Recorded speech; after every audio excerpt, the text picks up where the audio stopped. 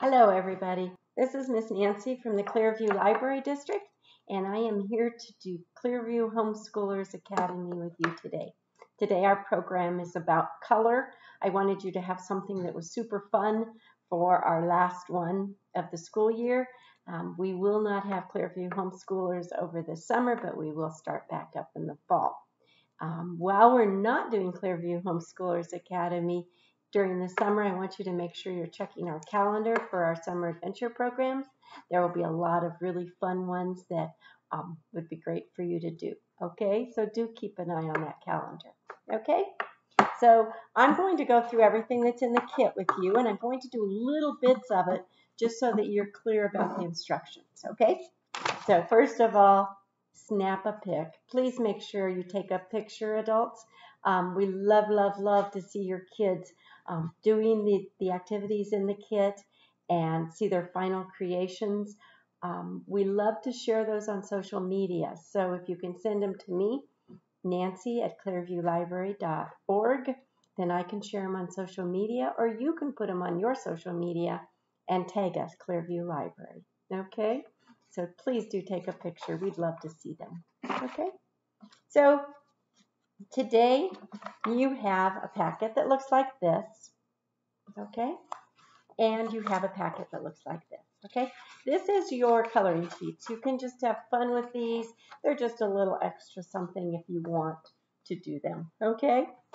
Okay, so in this, as I said, we are doing color this month. The Windsor Museum does not have a program this month. You probably read that. They will start again in the fall too. So we'll all get together and get going later. Okay, so we're doing color activities, and we have 3 different activities we're going to do. Adults and kids, make sure you read everything all the way through before you get started, okay?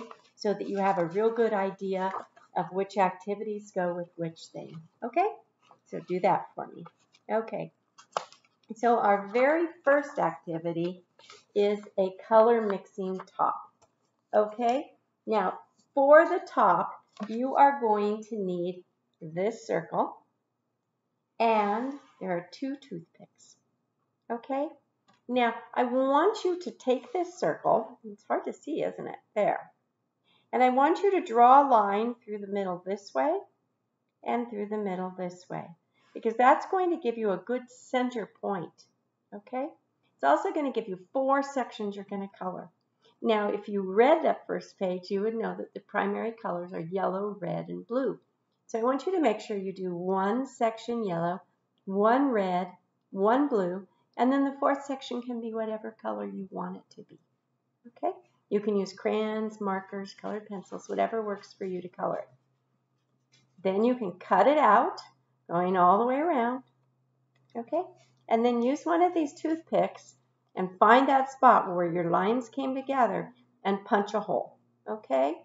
And when you punch the hole, like I'm pushing pretty hard right here, because this is pretty heavy paper. There it went. Now, what do you think about the point after I use that point to push through? It might be dull, right? So I'm going to take it out. I'm going to make sure everything's nice and flat. And I'm going to put a sharp point down. Okay? And that is going to give us a little top. Now mine's not cut out. Mine's not colored. But it's going to make a top. And then you can see what happens when you spin it and what you see happen with those colors. Okay? Now in your kit, I want you to make sure that you think about what you think is going to happen before you do it, and then write about what happens, what actually happens. Okay? So that's activity number 1. Okay? I'm going to put that one away. Activity number 2, you're going to have 6 pieces of paper towel, and you're going to have 3 little baggies that are going to have either watercolor or food coloring in them. Okay? Now, you could use the other toothpick if you still have an extra, or you can use your paintbrush. Doesn't matter which one. Now, you're going to have 6 plastic cups. Okay? And from home, you're going to need water. So you are going to take your 6 cups and you're going to put water about halfway up in 3 of them. You're going to leave 3 of them empty, okay? And you're going to arrange them in a circle, kind of like a color wheel in front of you, okay? Then you're going to fold these. Now, I want you to make your wick about 1 inch thick. So see how I folded that? And then I'm going to fold it over again. See how thick it is? And I'm going to fold it again. And then I'm going to fold that last little piece. So I have this piece of paper towel that is about that wide. Okay? Now, when you arrange your cups on the table in front of you, every other one in the circle should have water in it. And then after you have folded all of your 6 wicks, mine wants to come apart. That's okay. It'll come undone, but it'll go back together. You are going to add a little bit of blue to one of the cups with water, a little bit of red to one of the cups with water, and a little bit of yellow. Now make sure you put enough in that you can really see the color in the water. You should have plenty. If you're having any trouble at all, you can put just a tiny bit of water in here, and then you could close it up, and you could kind of mix it right in that little bag, and then you could pour it out into the water, okay? Now, I want you to be super careful with these, okay? They are watercolor or food coloring. If you spill them on the white carpet, you will have a yellow carpet, okay? So be real careful. Don't have any boops so that you don't end up with paint and food coloring in places where you don't want it, okay? Okay. So after you get the food coloring in them, then you're going to put one of these wicks between every 2 cups. It's going to look like that, okay? And then you're going to have it between the next 2 and the next 2 and the next 2 and the next 2. So you have made a circle of wicks, but the wicks are only between 2 cups. And one of them has color in it, okay? And then you're going to let that sit for a little while and see what happens to the color, okay? Now make sure you make a prediction about what you think is going to happen, and then in the second part of your handout, you can write what actually happens, okay? Okay. Now, if you don't understand anything, make sure you just read the directions again, because I think you're going to be in good shape in doing this one. This one's super fun, okay? Okay. Now, your third activity, let me get to it, is your canvas painting. And this is the part that I thought would be really fun for you to have something as fun as this for your last activity. So you will find that in your kit, you have a canvas. Now your canvas may or may not be wrapped in plastic, but all of your canvases have masking tape wrapped around them. And hopefully you didn't peel that off yet, because that masking tape is really important. You're going to take the masking tape off your canvas, and I hung mine on the edge of the table just so it stayed nice and straight so I can use it again. That's the really important thing, is when you take it off of your canvas, you are going to use that masking tape, okay? So be real careful, pull it all off, hang it from a chair or a table or whatever so it's ready for you to use. And then if you have a plastic cover on your canvas, take that off and throw it away, okay? Then you can take those pieces of tape and, can you see that? There you go. You will make a pattern on your canvas. Now don't make it look just like mine, because there are a million ways you could do it. And you can turn it different ways if you want it horizontal or vertically. But you can do your design. And you should have plenty of tape. Some people will want to just come across a couple different places. You can be very abstract. You could be very straight. That's totally up to you. You can make little pieces come off of a big piece like these do, or you can make them all big pieces crisscrossing your canvas in different places. Okay? Now, you are making sections to be able to paint them, okay? So you're going to paint each of the sections between that masking tape, okay? Now, in this kit, you have yellow paint and red paint and blue paint, okay? You also have a couple little paper plates, and those are for you to use to mix your paint. So I would recommend that you use your little containers of red, yellow, and blue to color a few of your sections first, and then use that plate to mix. So for example, you might mix blue and red. You might mix red and yellow. You might mix yellow and blue, okay? And those are going to give you those secondary colors, okay? So you're going to paint those. Now, I do want to show you a little bit about a technique for painting. And I have the big containers that have just a little bit of paint left in them. And if I can get one of them open, there we go. I can show you how to do this. Okay, so I have a pretty big paintbrush, and when I am brushing, let me make sure, I don't want to come like this because I might force some paint under the edge of this tape. So when I'm brushing, I want to brush from the tape out, and that helps keep that tape down on the canvas, and it'll help your edges be more perfect.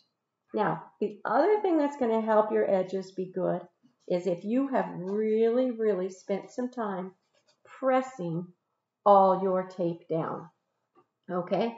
So make sure you take that time to press it all down so that it stays in place really, really tight, okay? So I'm going to get some red paint on my brush, and you might not want to get an awful lot of paint on your brush, okay? And then you're going to paint like this, starting from the tape, so that you're moving down into the canvas instead of up at the tape, because that's how you'll get those little bits of paint all stuck underneath the tape. Now, if you end up with some paint under the tape, it's not going to be a real big deal, okay? It's okay. It does not have to be perfect. Sometimes it's the imperfections in our art that make it the very best, okay? So, there we go. I have plenty of red, and I've done all of my strokes away from the tape, okay? Now, one thing you might want to do is make sure you get your edge, okay? Because it really does make it pretty if your picture has nice edges too. Okay, so I'm going to do those edges, again moving away from the tape so that I have a good edge. I have a little bit of paint slopped over the front, so I'm going to just add it to the front. Now, see how little paint I used? How many times did I dip my brush into my bottle?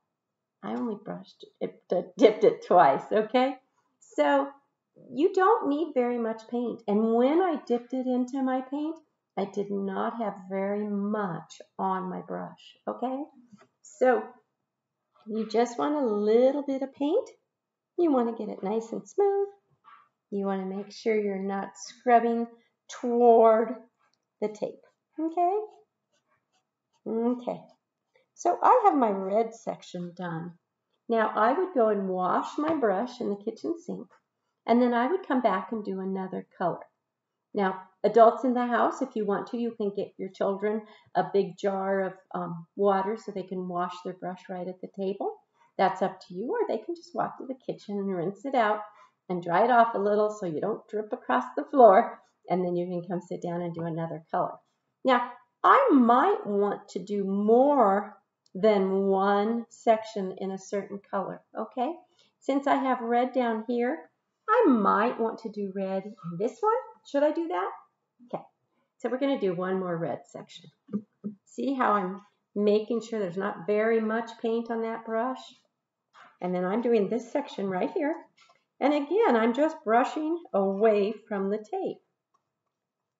Now, you will notice when you look at my sections that none of them are terribly, terribly tiny, because it would be hard to do really tiny, tiny sections, but it also would mean that when you take the tape off, you would have a lot of white because the area underneath your tape is going to stay white, okay?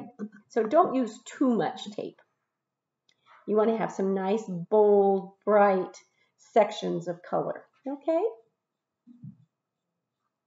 Okay, so tell me what colors you're going to have when you're all done. If you have 3 primary colors and 3 secondary colors, how many different colors will you have on your painting? You'll have 6, won't you? Now, if you want to make a yellower orange or a bluer green, like an evergreen color, then you could mix another set of colors that are the next mixture, okay? But really, your primaries and your secondaries should be enough because you shouldn't have so many pieces in your canvas that you would have to do a million different colors, okay? Okay, so that's what mine looks like with one color. I am not going to pull my tape off until I'm finished with my picture because I want it to be a surprise. And I think you're going to have a really good time when you pull that tape off because it's really going to be cool what it looks like when you're all finished, okay? So the other thing I want to remind you is do let it dry completely before you pull any tape off, okay? So you want to have all of your painting finished and all of your paint dry before you pull the tape off, okay? Okay, so I hope you have fun with that. I think you will. And have fun painting and making something really colorful that you can hang up in your house. Make sure that you follow these directions. They'll give you some clues on all you need to do. You'll notice my last direction, number 6, is bold, and that's because I want you to make sure you let it dry before you pull that tape off, okay? Now, at the very last page of your instruction sheet, there are some books and resources that we have in the library. Some of them are ebooks or e-audio books. Some of them are physical books. Lots of fun things about color and about color theory that you could read and do some research in. So also some picture books that would be fun that are about color also. So I hope that you will come in and check out a book about color and enjoy that as part of your project this month. Okay? Okay, well that's all for this month. I hope you guys have fun doing your activity, and I will see you in the fall or during the summer. Thank you.